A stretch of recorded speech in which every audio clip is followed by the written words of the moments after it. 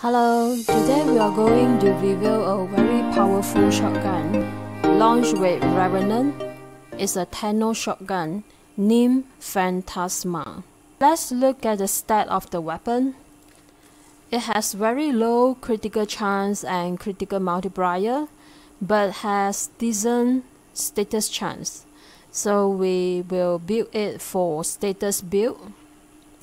Phantasma has two firing modes. For the primary firing mode, it will release a long white beam to attack the enemy. Although it doesn't look like shotgun, it is categorized as a shotgun, so you can use shotgun mod on Phantasma. For the secondary firing mode, it will launch a plasma bomb that detonates near the enemy. Let's test it against enemy 185.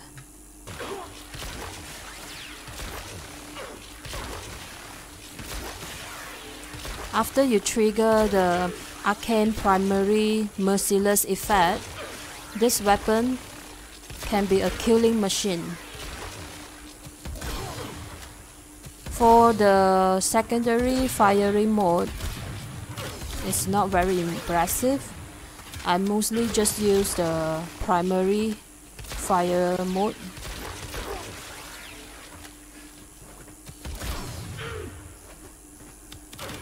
So that's the secondary alternate fire mode, and then the primary one is the best firing mode for Phantasma. It can delete the enemy very fast. This already 185 enemy, and it has also a very good punch through. So I can just stand here and kill the whole row of enemy and delete them. So it's a very good weapon. Alright, now let's look at the Phantasma build. I'm using corrosive and heat for the element. I use prime charge shell, 165% more electricity damage, and then pair it with toxic barrage, 60% toxin and 60% plus status chance. And then I also put shell shock, electricity and status chance, and then galvanized savvy. This one is for the 80% status chance and also plus 40% damage per status type, affecting the target for 20 seconds and stack up to 2 times. So as you can see, there are 4 types of elemental damage on my Phantasma. So 4 times 4, 160, and times 2. That's why this build can be very powerful. The reason why I put another elemental damage on Phantasma is because I want to trigger more damage type for my galvanized savvy, plus 40% damage per status type. So for your 4th damage type, you can choose heat or prime chilling gloves, plus 165% cold damage.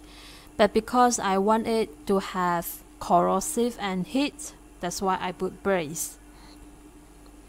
And then for the auxiliary slot, I put galvanized acceleration for the beam length. This is important so that you can hit further.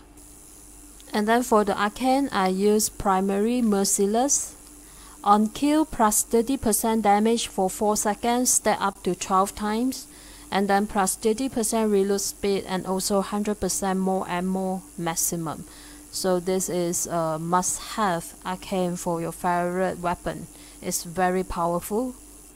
That's the end of this video. See you guys next time. Bye bye.